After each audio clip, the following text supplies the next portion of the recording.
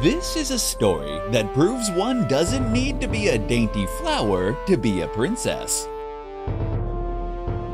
Once upon a time, in a kingdom that you're not gonna find on any map, there was a handsome young prince named Prince Lookwell.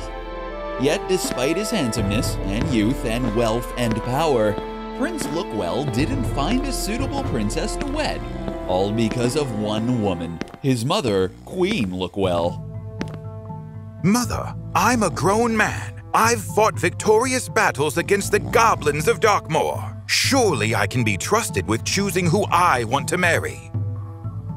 Are you having a laugh? Because we are not amused. Are we not amused?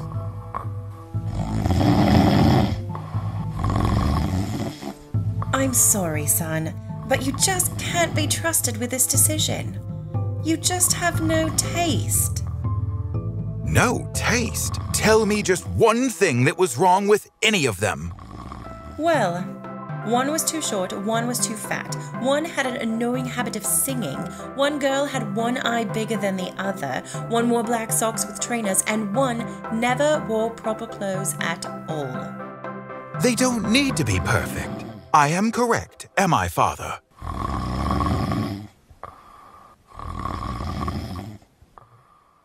Perfect is the least I expect for my son and this family. Thusly, I am making a royal edict. Next week, May 3rd, in the year of our kingdom, we will host a royal bachelorette ball, inviting only the most suitable single princesses from the 7 realms. Ugh, you're trying to fix me up. I don't want to be fixed up, Mother. It is not a fix-up, it is a ball. If you say that you can be trusted to choose a suitable princess to wed, surely you can choose from the suitable girls that I invite. We only want you to be happy. I'm not so sure it's my happiness you want. Did you hear what your son said?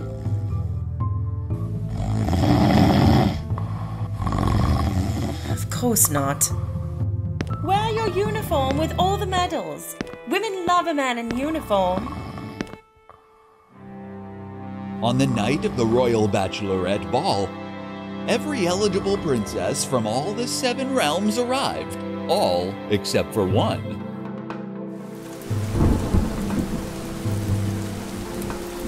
Ah! We're stuck! It's going to take me a while to get us free. Princess Brianna of the Hinterlands, the only female of her royal clan. There's no time. I'm on an important mission.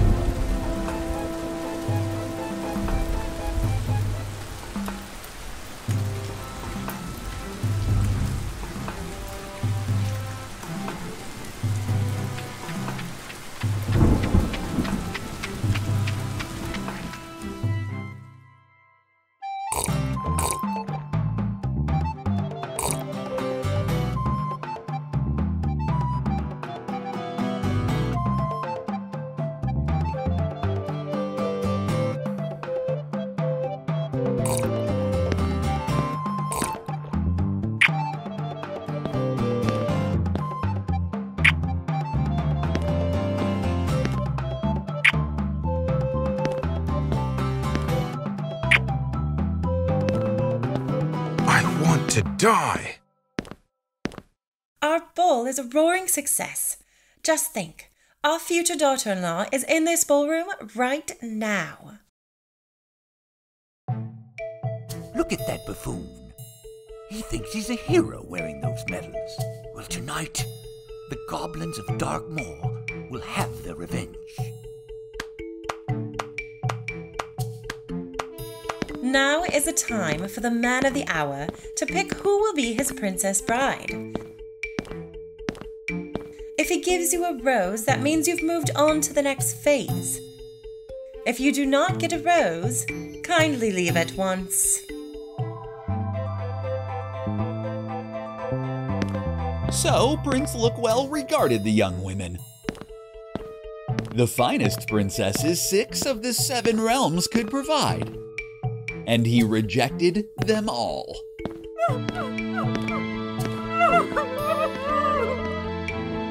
Thank you, ladies, for coming. So sorry you weren't selected. There are gift bags at the door. 1 per person, please. Are you determined to undo every nice thing we do for you? And just when the party seemed over, there was one last guest knocking on the door. I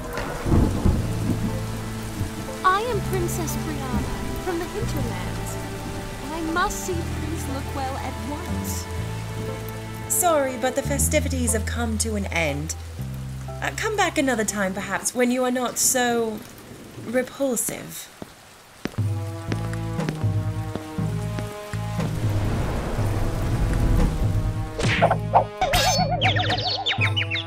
Then, Princess Brianna charges into the ballroom and quickly and mercilessly dispatches the wicked assassins.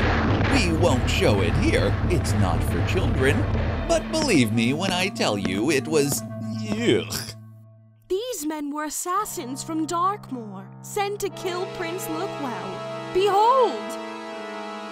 You saved my life. And suddenly, the prince had found who he wanted to give a rose to. Princess Brianna. Are you certain you're a princess? You seem rather tall. I assure you I am, Your Majesty. I am a warrior princess. When I received my invitation to the ball, I thought it would be the perfect opportunity for the goblins to exact revenge. I was correct.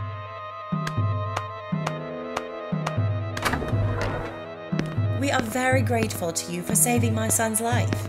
I will send an envoy to Hinterlands to express my royal thanks. There are gift bags at the door. Bye-bye. Mother, please. This beautiful and brave woman has come all this way to save my life. She should be provided clean clothes and stay overnight. She couldn't possibly be a princess, yet my son is enamored with her.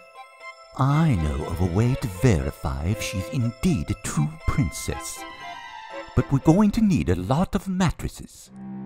And so, the royal advisor had every servant in the castle gather every spare mattress they could find,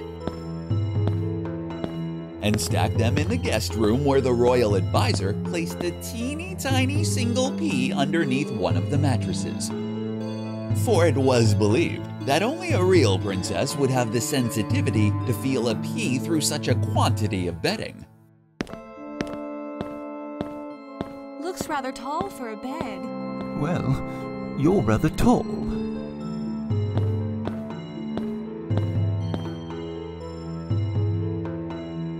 Good night. But Princess Brianna could not fall asleep. Was she contemplating the goblin's next move? Was she overexcited by the day's events? Or was it something else unexpected?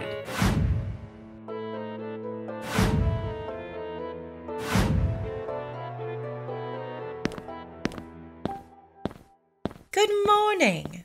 So, how did you sleep? Very well, I imagine.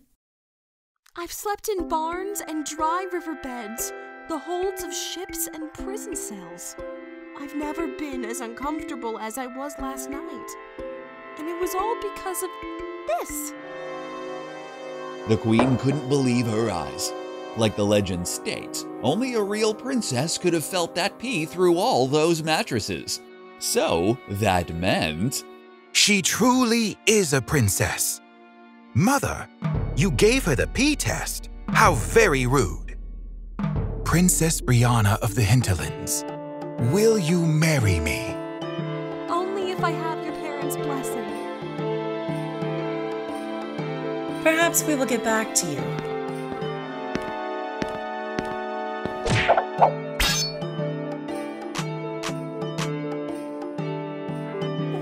the family. Also, I don't want to alarm anyone, but I think I saw bed bugs on some of the mattresses.